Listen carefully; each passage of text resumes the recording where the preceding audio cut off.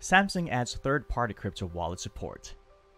This article was written by Tim Alper on May 20, 2021 at cryptonews.com/news.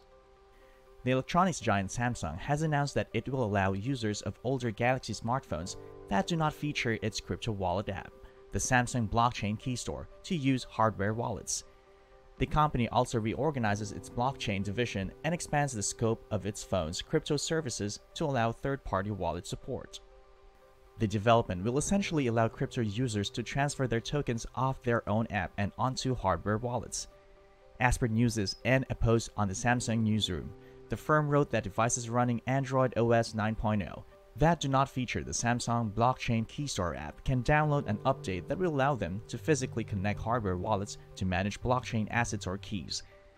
The firm stated that Galaxy smartphones can now be connected to hardware wallets from Ledger, beginning with the Ledger Nano S and Ledger Nano X. The firm was quoted as stating that it was planning to add support for various other third-party wallets.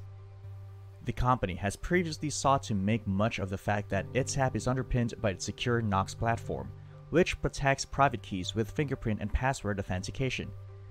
And News has added that Samsung was working to bolster its blockchain team in a bid to promote the popularization of blockchain technology by bringing together staff members who have been involved in blockchain development as well as domestic and overseas collaboration projects to expand and reorganize them into a blockchain development group.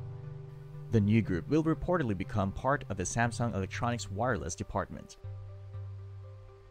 If you like this video, don't forget to give us a thumbs up and click the subscribe button, as these really help our channel grow. Thanks for watching.